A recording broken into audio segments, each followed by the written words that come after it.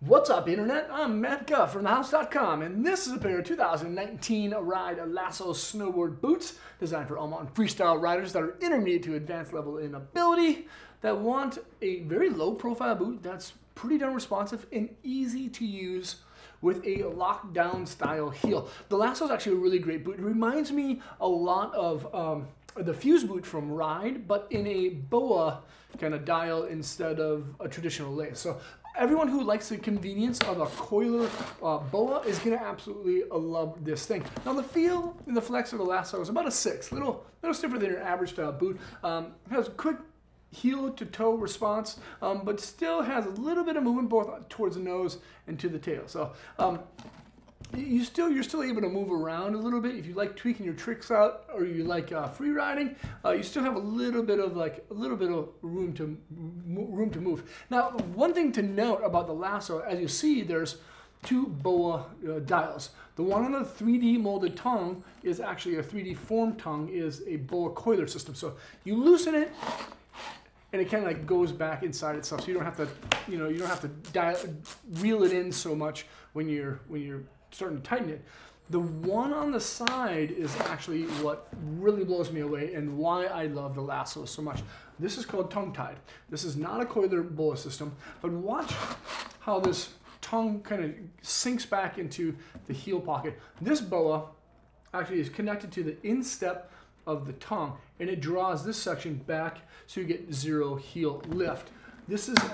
I absolutely love it so much, because when you're riding around and you have your boots tight, you want a little bit more secure feeling in that heel area, you can do that with the tongue-tied closure system. But after you're done taking a long lap and you jump on the chairlift, you can loosen this up, and it kind of relieves a little bit of pressure so you have good circulation in your toes. When you get back to the top of the hill, tighten up just again. It's absolutely amazing, and one of the reasons that I love the Lasso.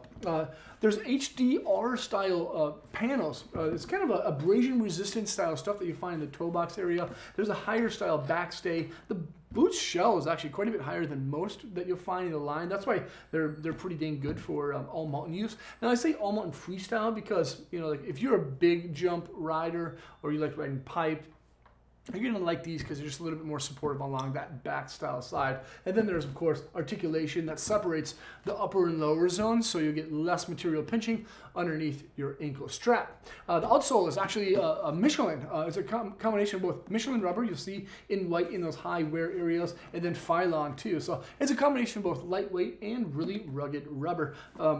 This is actually really great, and it has a nice little flex style notches, so when you're walking around, it doesn't seem too clunky. It actually kind of flexes along the bottom a little bit better than I thought it would. Inside of this bad boy is what they call a mobile intuition style liner. It's custom heat moldable. If you don't have access to a heat molder, it'll be body heat activated. There's exterior, lateral, and medial style support panels pretty much all the way up to the top. There's a plush style top, external J-bars, internal J-bars, and then the lockdown turbo lacing system that's integrated into the liner. There's not an internal cuff inside the boot. You don't really need an internal cuff because of that BOA lockdown system, which is actually kind of nice. But also it's been upgraded with this kind of like new kind of gray, I think they call it like gold reflection or something. It's supposed to keep the body heat inside the liner, and they also have it on the bottom of this bad boy right there. So this reflection layer actually keeps heat inside your boot and keeps it cold outside your boot. And then underneath your foot directly is going to be this dual 3D molded EVA style footbed. There's a harder drama rating in that heel area for a little bit of arch support in the cradle. The rest is actually just kind of like lighter weight with perforations and a moisture wicking style top. But is it gonna support you a lot? Not too much. If you have really high arches, you might want to get an aftermarket footbed. But if you have kind of flat feet, this would be fine. Overall, though, the Lasso is a really rad boot. 1-to-1 last, stiffer than average flex rating. Tongue-tied is the thing that really is that awesome selling point. And one reason that if I was going to choose a boot with or without it, I'd definitely choose the boot with. This is the Lasso for 2019 from Ride. You can check it out at thehouse.com by selecting the link below in the description. Leave a comment or question. Let me know what you think of this thing. Subscribe to the channel over there. watch more videos over there. If you like the videos, just hit the little notification bell button so anytime we upload something, you'll be the first to know about it. That's it. Thanks for watching. See you guys on the snow. Peace.